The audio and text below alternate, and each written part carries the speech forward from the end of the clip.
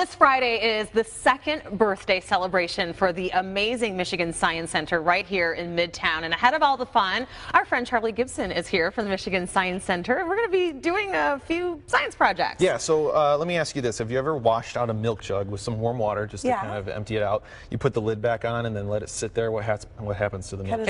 It goes in. Yeah. So we've got some warm water. We're going to demonstrate that right here. This is something you can try at home, and it's fun for kids because they can actually then ask questions about science and try to figure out what happens. So I'm going to have you dump all that water out. All right. So just dump it out real fast, and then you're going to go ahead, cap it back off.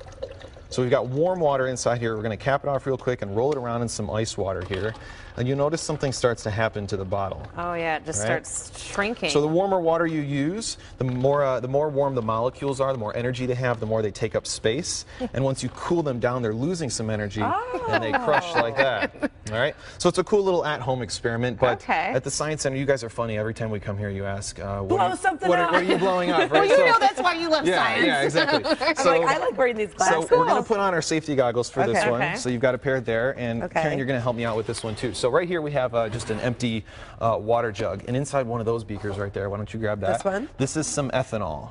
Some ethanol. Boy. So alcohol, and we know that alcohol burns, right? Right. But we want actually the vapors inside there. So what we're going to do is we're going to swirl this around, and as those vapors, as the liquid starts to evaporate, we're filling up the container in here. We're creating an explosive mixture. We're going to drain off the rest of the liquid. All right. We can do this twice too. We've got two of our bottles here. So draining off the rest of the liquid, Karen, you can go ahead and grab the match, the lighter there.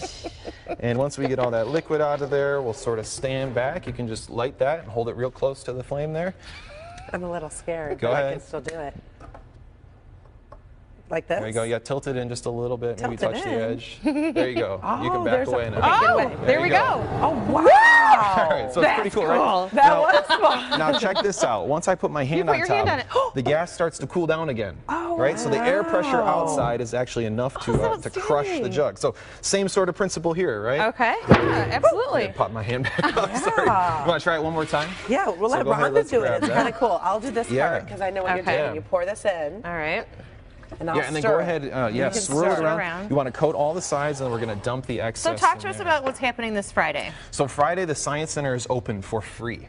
That's so cool. So it's our second birthday. And Delphi sponsoring this? Delphi sponsoring, and we're inviting everybody down for free. We're going to have auto-themed experiments. So this is sort of a demo of Combustion.